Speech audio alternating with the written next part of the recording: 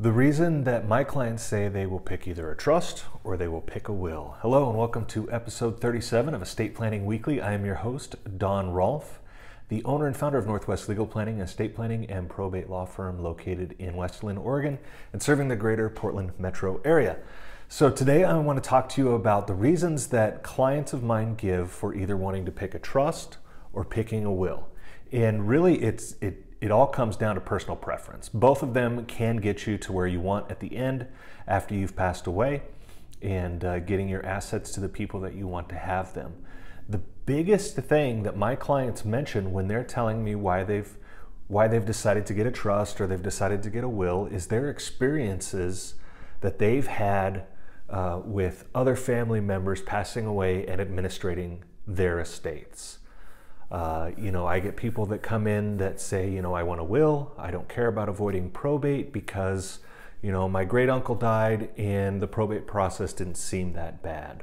Or, another family member died and the probate process didn't seem that bad. Or I don't have kids, I don't have a spouse, and the people that I'm leaving it to, I don't care if if my estate has to go through probate because, it's distant relatives that are going to inherit everything, or it's charities that are going to inherit everything. And why do I want to spend the money up front to simplify the process when they're going to take care of it on the back end going through probate?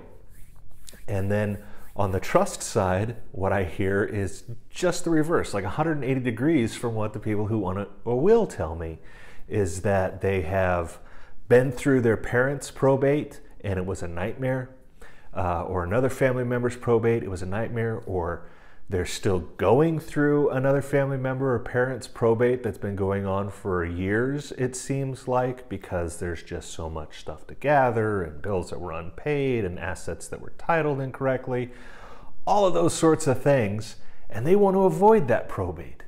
And another reason that those trust clients want to trust is they have children. They want to make sure that those children are protected. If they're minors, they want to make sure that trusts are set up with reliable trustees to spend that money wisely for their children, and to make sure that that money is protected for when their children go to college and then finally get married and have some protection for that inheritance from divorce or other creditors.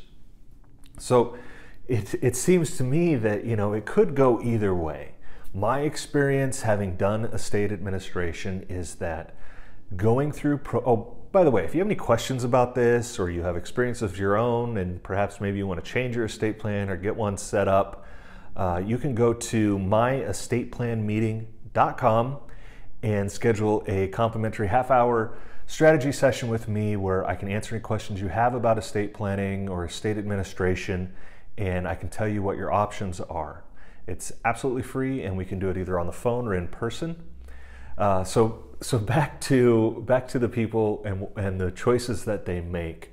It seems to run the gamut. So whether they've had a really good experience with probate or a really bad experience with probate oftentimes makes the determination. Another one is who their heirs are and who they're leaving it to, and whether or not they want to leave the inheritances with some protection. Now, of course, you can leave your assets through a will in a trust to your heirs, but that's just another step that has to be taken during the probate process.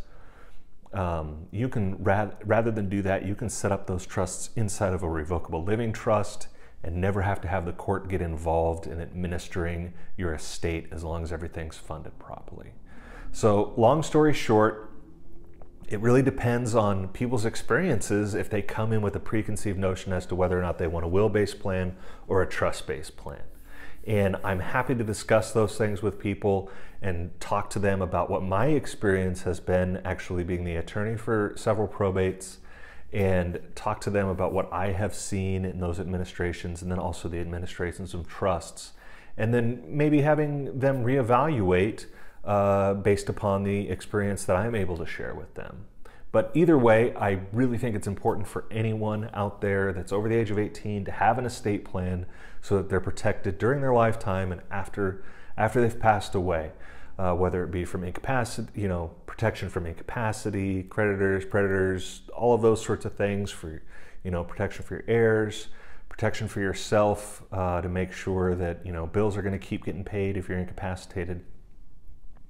Kind of rambling on here, but if you have any questions or you'd like to talk to me about these topics, please do reach out to me at myestateplanmeeting.com. Put yourself right on my calendar. We can either get on the phone and in person and talk about your estate planning questions, needs, and where you should go from there.